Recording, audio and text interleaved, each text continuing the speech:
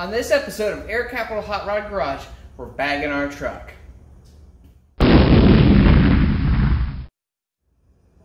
So if you're a subscriber of our channel, or you watched our last video, you saw that we installed a gooseneck hitch in our Ram 2500.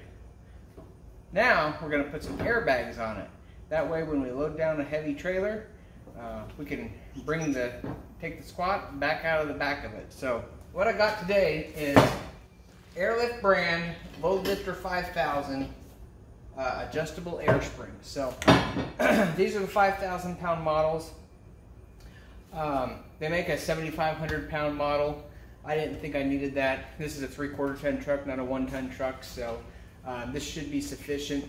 I'm getting a fifth wheel trailer here next week, so that's what I'm preparing for.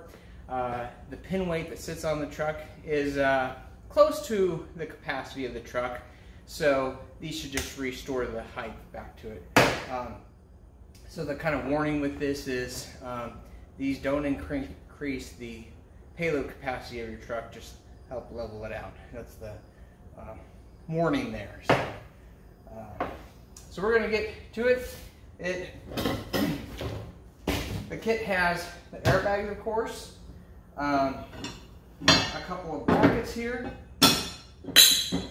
and airlines. So basically what this does is sits on the axle and below the frame and use that space to it. So right next to your leaf springs. This one doesn't sit on the leaf springs. So just a couple brackets you install on the axle, on the frame, and it should be a pretty simple install.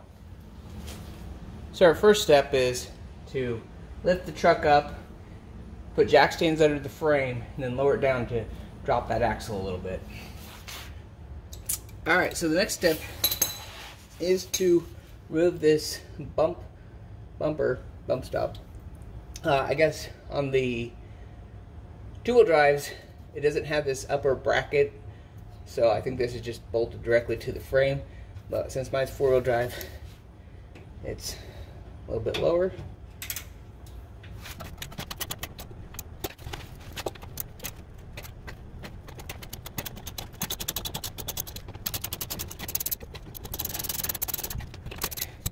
The next step is to install this bracket. There's two brackets in the kit that look very similar. There's part number stamped on them, so study the diagram. Just make sure you're installing the right one. And then this notch goes towards the inside of the frame. It installs with two Allen head bolts.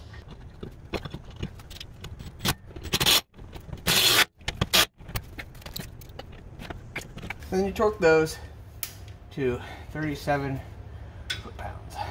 Alright, now we're going to assemble the airbag setup.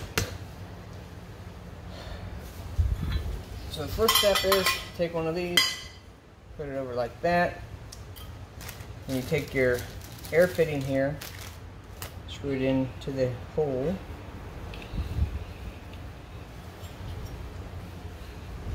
You want to go finger tight, and then it said 1.5 turns. So 1,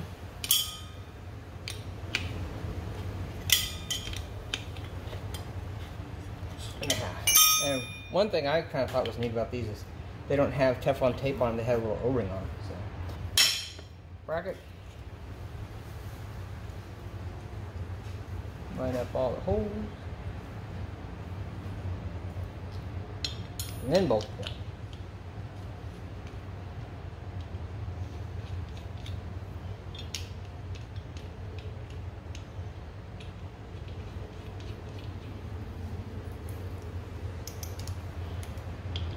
Then you torque these down to 20, I believe it's 20 foot-pounds. Yep.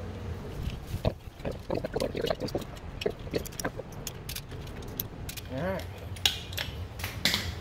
That half's done. And then flip it over, put your plate on. Okay, and you want these plates so that the kind of rounded soft sides are towards the airbag, that way it doesn't damage itself. Need a couple carriage bolts. Let's see here. Make sure I put this on right. should drop your carriage bolts through the bracket, and then my air fitting is on towards me, so these big brackets, so this bracket over here points that way. So then get a couple bolts, lock washer, and washer.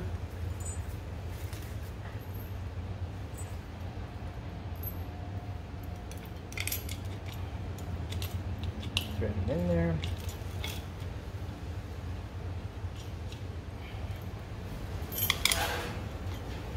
And these holes in here on this bracket are slotted.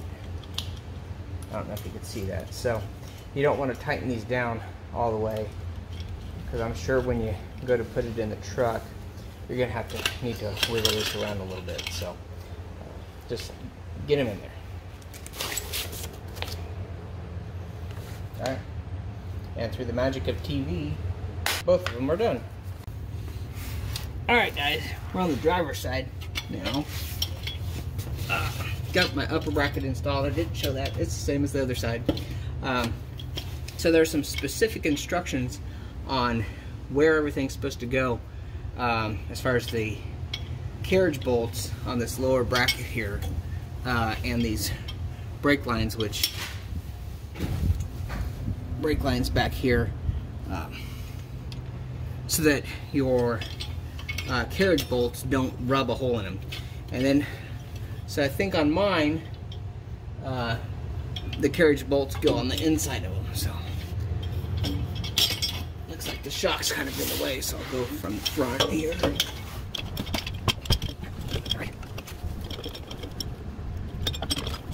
So it's kind of in there. So as you can see here, that carriage bolt is back behind there. There's at least a finger width there, so it's not going to rub. Now you put the U-bolt around the leaf spring pack and slide it into the bracket here.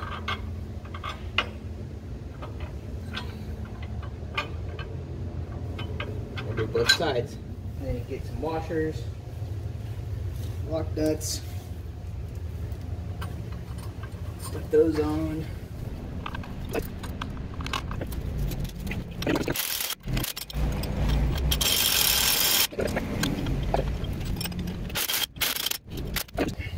So now we're going to take this bottom bracket, some washers, and again, nylock nuts.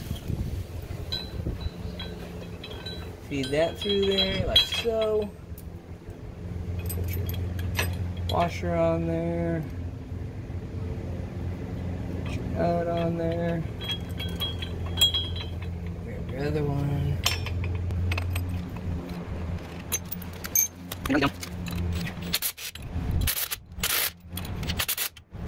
Loosen it up just a bit. Make sure everything's in the right place. So these brackets, they have notches where the axle leaf spring U-bolts go through.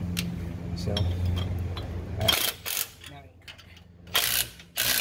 tighten them down, and then you're supposed to torque them to 16 foot-pounds.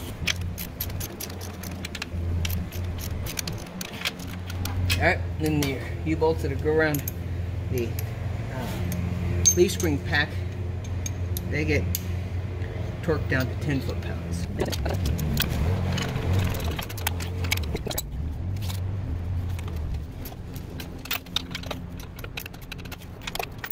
That completes that step. Now, I think we just gotta bolt the bag up to the upper plate and then tighten these down here. So, read the directions though. The next step is to raise the axle up so that this upper bracket and this upper bracket are touching, and then this carriage bolt goes through each of the hole there, and then we bolt those together.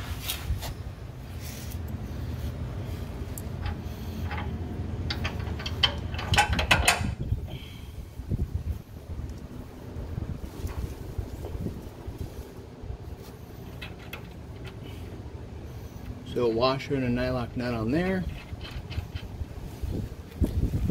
Same thing on the front.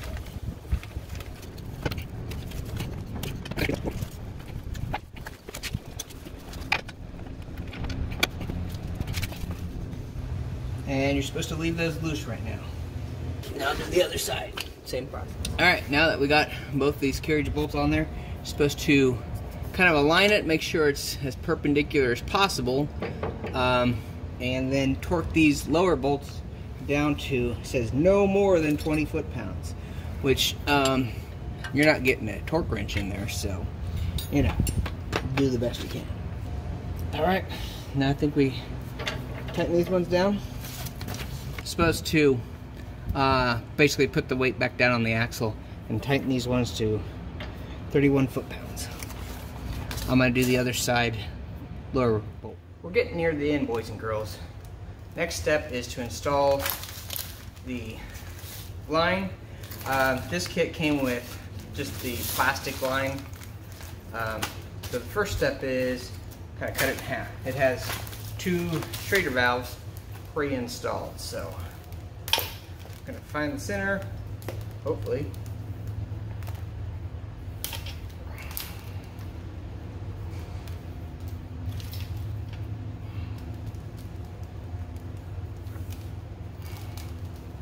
Maybe. All right. And then cut it in half. I'm gonna use these little cutters. You want to make this cut nice and square and not jagged, kind of like that. Alright, then you put those into that air fitting in the airbag and then route the line. I'm going to have the air fittings come out through this bumper piece of plastic here, because on my camper I'll have the air compressor in the front underneath the fifth wheel area, so it'd be easy access to air these up when I hook up to the trailer. The one thing it did say is, you know, that's plastic line, so make sure you route it away from your exhaust.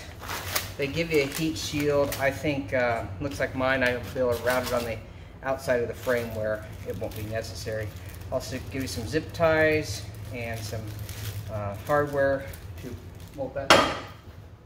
I just got to drill a couple holes there and then cut those lines to the proper length and we'll be done. We've got all the air lines ran and secured with zip ties, so now it's time to test it out. So just put in your air chuck.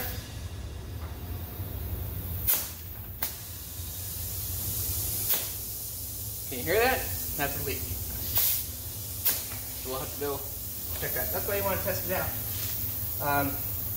So I can hear that leak. If it wasn't audible, but it was still leaking down, you can use some soapy water and a squirt gun to check for leaks. They say you want to leave 5 pounds in here minimum, so 5 to 80 pounds is the range. With the truck, no load in it, you know, you obviously don't need these. Pretty much just for towing, especially on a 3/4 ton truck. I had a half-ton, you guys saw my half-ton Silverado. I had the same sort of airbag set up in there, and you know, if I'd go to Home Depot, you know, I'd put some air in there because, you know, half-ton suspension is pretty soft, and so you put much in it, it's gonna it's really squatted, and with that truck, with it being lowered, I didn't have much room for squat. Alright, let's try this again. Yep. It's going up. So, when you're doing this, you might want to use an air gauge, air pressure gauge. But if you like this video and want to see more, like and subscribe, and we'll see you next time on Air Capital Hot Rod Garage.